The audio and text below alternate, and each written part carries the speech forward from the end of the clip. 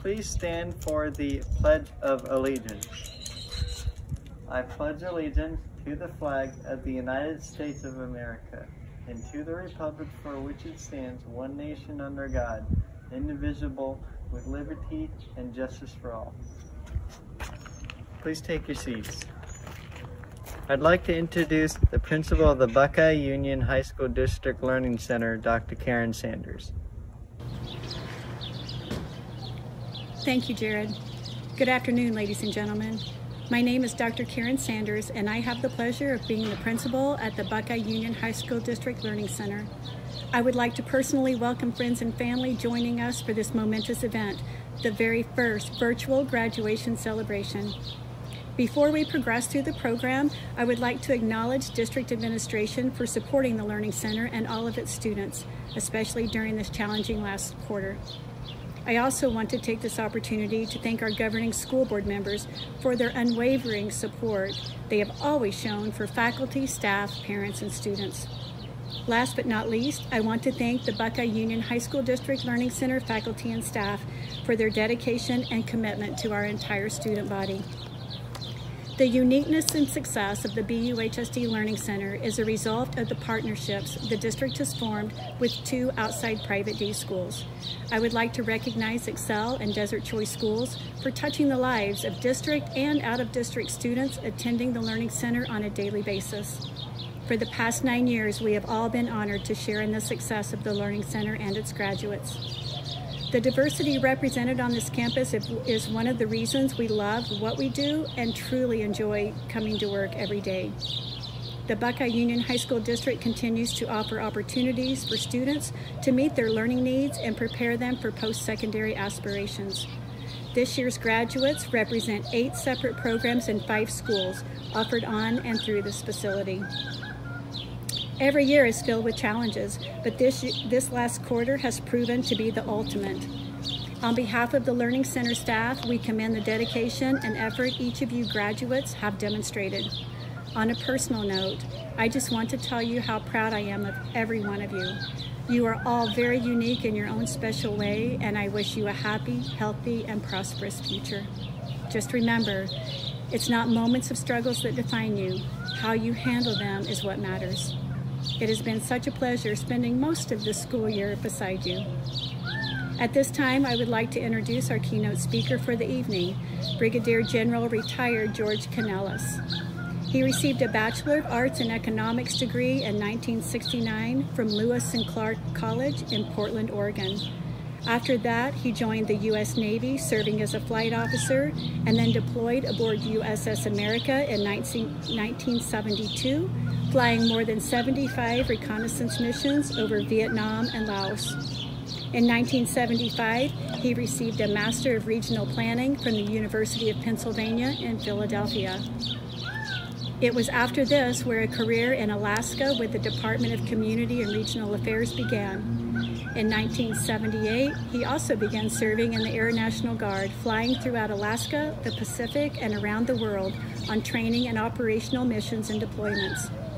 In 1992, he served as mission commander for Alaskan Aircrew and maintenance personnel deployed as part of Joint Task Force Provide Relief based in Kenya, flying famine relief into southern and central Somalia. He capped a 32-year military career as a brigadier general commanding the Alaska Air National Guard. While I have only skimmed the surface of his military career, as a father of one of our graduates, I want to say to him a personal thank you. It has been such a pleasure meeting and working with you these past few years.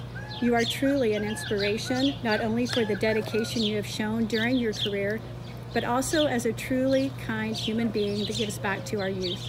Please join me in welcoming Brigadier General Retired George Canellis.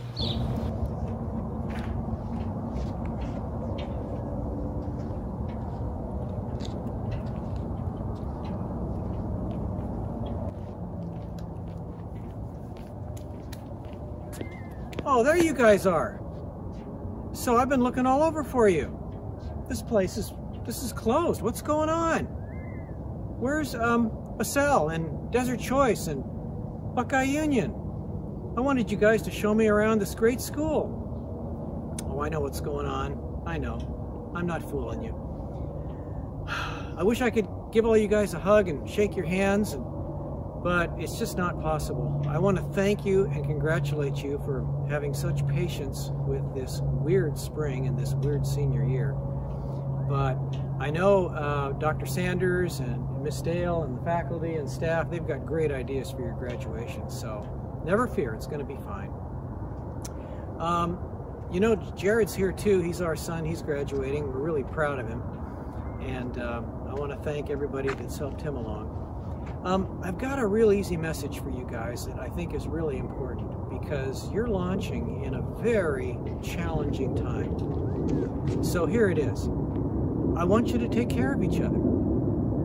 I want you to have each other's back. I want you to be kind to each other. It's as simple as that. And if you can do that, oh my gosh, you can achieve your dreams. I know you can. I know you can. I've got faith in you. Your parents say you're ready to graduate from here. Your teachers say you're ready. I hope you think so. And your diploma says so. It says you've mastered what these fine folks have taught you over the years. And there's no time to lose. So what I want to do in the next few minutes is talk to you about a few lessons I've learned along the way that might save you some time. We'll see. The first one is, the parents are going to love this one, but I don't know if you will. I want you to survive the summer and live and launch into adulthood. And I say that because sadly every summer after graduation, we lose a few to car accidents and drunk drivers and texting while driving and stuff. You guys know right from wrong. But especially this year, no large gatherings, please. Infecting mom and dad and grandma and grandpa, that's not cool. Please, please, you know what to do. So launch into adulthood. I need you to be civil, be kind, and be respectful. Politicians in this country, and I know you've studied all this, are yelling at each other. Nobody's listening anymore. And we've got to be respectful and kind and nice so you can hear each other and so we can learn and carry on and move this country forward. I need you to talk to your parents. And I think you're the first generation to discover sex and drugs and rock and roll. But I'm here to tell you it's not so. Your parents were here where you are now in the blink of an eye ago, and they know what happens next. So please sit down with them and ask them about what have they learned so far in this marvelous life. What lessons can they tell you about love, about money, about jobs and careers, and how to achieve your goals? And I bet you'll be surprised what they tell you, and I think it'll help. I want you to be really flexible, especially now during this pandemic. I want you to be able to pivot if you can't get your goal right away. And I'll give you an example from my life. I always wanted to be a Navy pilot, the guy in the front seat. But when I joined up and I took the physical, I flunked the eye test. It wasn't quite good enough. I was wearing glasses. And then, to my surprise, I flunked the Navy psychiatric exam. And you go, what? A psych test? Yeah. So I'm going to give you the psych test. Let's see what you get. You got to answer now. Do you consider yourself a slob or a snob? Okay. And would you rather take a walk in the desert by yourself, play a game of ping pong or tennis, or be on a soccer team or a football team? Well, at that point, a lot of the guys got up and left because they wanted to be a pilot and nothing else. And I said, well, isn't there something else I can do? And they said, well, you could be a navigator. And I said, okay, I'll do that. The guy in the back seat. It made all the difference. I had a fabulous career because I was able to pivot, be a little resilient on the spot. So please tuck that one away. I also need you to be leaders. I know, I was the shy kid in school. I sat in the back of the room and I didn't say much. And I was on the cross-country team. When I was running a race one day, it had never occurred to me to plan ahead to see where the course went because, you know, I always came in near last, in the middle somewhere. Well, halfway through the race, it was nuts. I was in the lead, and there's nobody ahead of me. And I was so stunned, I had to slow down. I was passed up by 5 other runners. I mean, I came in 6th place, and I thought, never again am I letting that happen. So watch the leaders around you and try to understand what they do and why they do it. And be ready, because leadership will come to you when you least expect it. The next point I want to make is I need you to be very proud of our country, but I want you to be a bit humble about it and really smart about it. What I mean by that is, please don't believe the first thing you read on social media, the thing you see on Instagram, the first rant from your friends, the first thing you see on television or read in the newspaper. You're educated. You're high school graduates. Know the issues and please make up your own mind. And then you can really participate with us in this great experiment called the United States of America. And oh, by the way, I think all of you now are at least 18, and there's an election coming up in 6 months. It might be your first one. This is special, and it matters. So tell me, how many of you are registered to vote? Really? Find out, please. How many of you are voting in the fall? No, I need 100%. There's a ghostly echelon of men and women who died for your right to vote. And I need to see you in November at the ballot box or voting by mail on the internet, however it works out. But you got to do this. This is critical to everybody's future. Another one is, I know all of you have dreams and goals. I've talked to your teachers. But here's the thing. To achieve those dreams, you got to tell the right people about them. And what I mean by that is the people who can make it happen for you. They'll think of you differently, and when those opportunities come up, your chances of getting what you want are far greater. My big break in my military career, my Air Force side of the career, was when I was the commander of an Air Force squadron in Alaska. But I learned years later that the only reason I got the job is I was the only one that asked for it. It was unbelievable, something as simple as that. So keep that one in mind. And I know you all know the difference between right and wrong, and you've got your moral compasses set right. You know where true north is. You know what to do. But I'm telling you, make sure you know where that is now in the calm times, because throughout life, there'll be temptations. There'll be shortcuts. Don't take them. And if you see a buddy straying across a line, bring him back. Help him out. Now, I'm going to give you a story ripped from the headlines, and then we'll close. I hope you've been following the news about a Navy captain named Brett Crozier.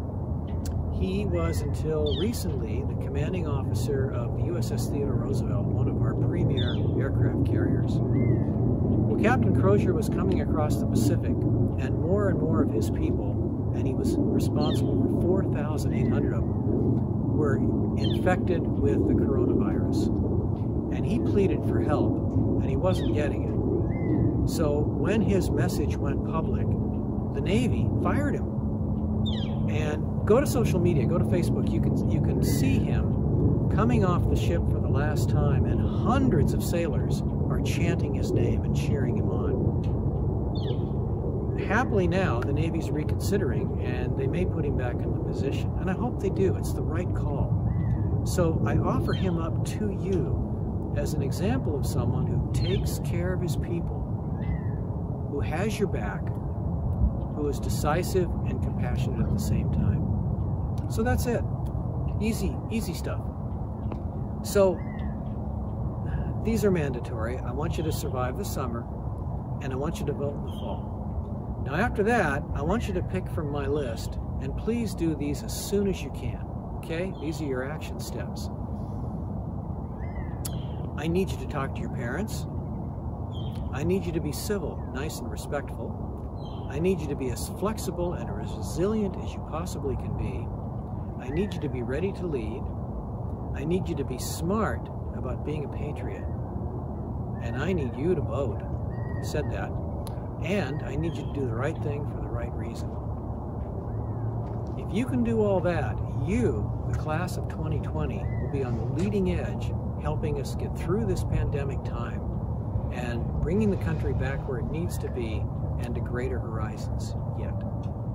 So, graduates of the Buckeye Learning Center, I'm really proud of you, all of you. So, go to it. Now, before I leave this virtual stage, I need to introduce the next speaker. A friend of mine, a friend of yours, I hope. He is the superintendent of the Buckeye Union High School District, and he was recently awarded the title of Superintendent of Arizona of the Year, and that's Mr. Eric Godfrey. Good evening. On behalf of the Buckeye Union High School District Governing Board, District Administration, and our building administration and staffs, I would like to congratulate the graduates being recognized tonight. As you have heard tonight, the paths these graduates have taken to get to this point are as many as there are graduates, each having its own circumstance and story. I would also like to thank the parents, guardians, and the loved ones who, through their support, helped these remarkable young men and women accomplish this first of many dreams to come true. Buckeye Union High School District Learning Center Bulldogs, class of 2020, we cannot become who we are going to be by remaining who we are today. Sometimes it seems that everyone has a clear idea of how you should lead your life, but the key is for you to know who you are, who you want to be, and take action to get there. All you have to do is start. Dr. Sanders, would you please request the conferring of the Buckeye Union High School District Learning Center graduating class of 2020.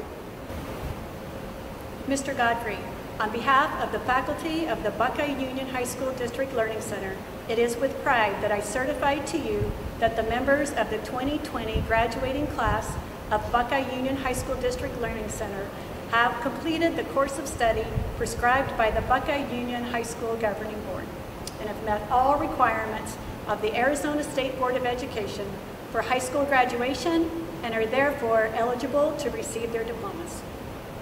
Dr. Sanders, on behalf of the Governing Board and Administration of Buckeye Union High School District number 201, I extend congratulations to each graduate.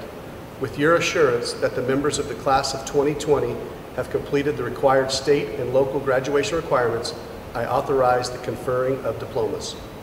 Jared Wesley Canalos. Josh Michael Philo.